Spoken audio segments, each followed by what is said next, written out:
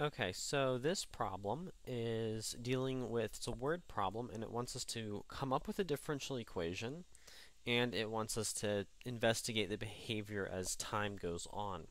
So what we're told about this problem is we have a tank of water, and in this tank of water holds a maximum of 1 million gallons of water.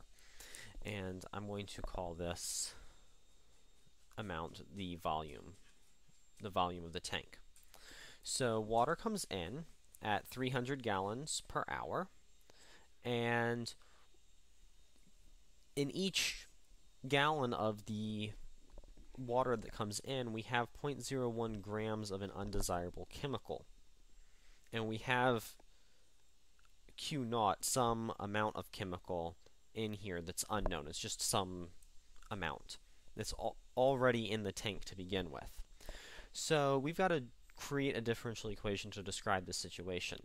So the best way to do this is we're going to let Q of t be the amount of the chemical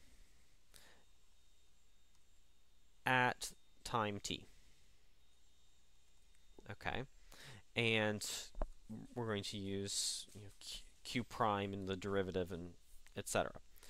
We're going to let this concentration of chemical per gallon, I'm going to just give this some arbitrary letter like alpha.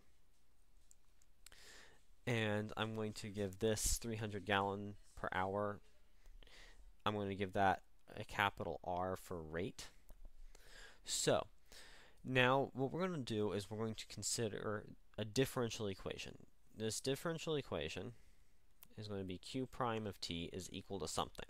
And we're going to say, well, Q prime is just the change in quantity of the chemical, right? So the change in quantity will be chemical in minus chemical out at a given time, t. So, well, if we look at chemicals going into the equation, we have, well, there's R amount going in, and, well, that's R amount of water going in, so we multiply that by alpha to get the amount of chemical coming in. So that's the amount of chemical coming into the equation, or coming into the tank, sorry. The amount of chemical going out of the tank is Q of t, the actual amount of chemical in the tank, divided by the volume, because it's a uniform distribution of chemical.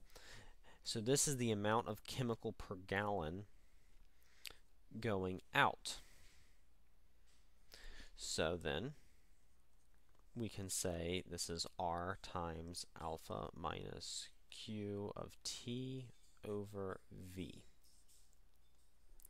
And this is our differential equation. We can rewrite this to use numbers instead of our symbols that we've picked. So I'm going to say Q prime of t is equal to 300 gallons per hour times 0.01 grams per gallon, then minus Q of t will be just Q of t, and that's in grams, and V is going to be 10 to the 6th gallons. Okay, well, this is then our differential equation. Q prime of t is equal to that. What's interesting about this differential equation, the way it's structured, is that this means, notice that there's no Q naught at all in this tank, or sorry, in this equation. That means that the Q naught, the initial amount in the tank, is irrelevant as time goes on.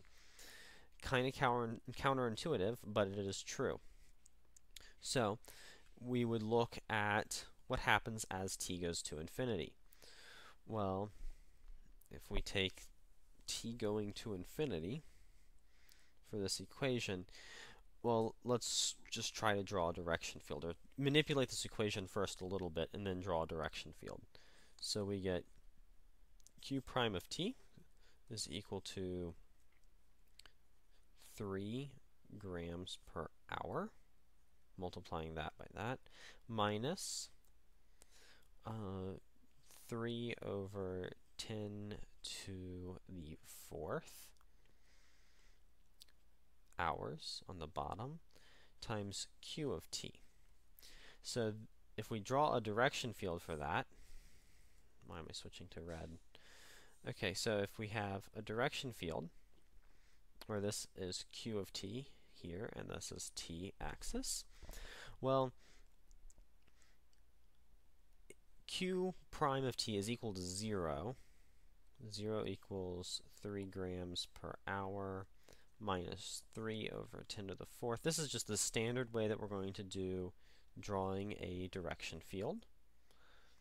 So we get, let me go back to black. Okay, so this says that q of t is equal to, well, we have negative 3 grams per hour over negative 3 divided by 10 to the 4th hours.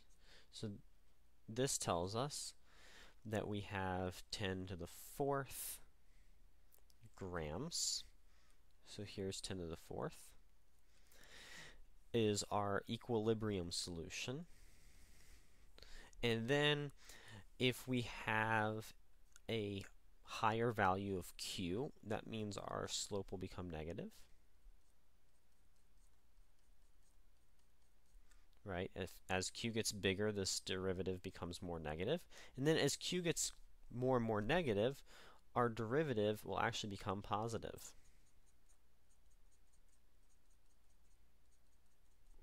So that tells us that our solutions converge.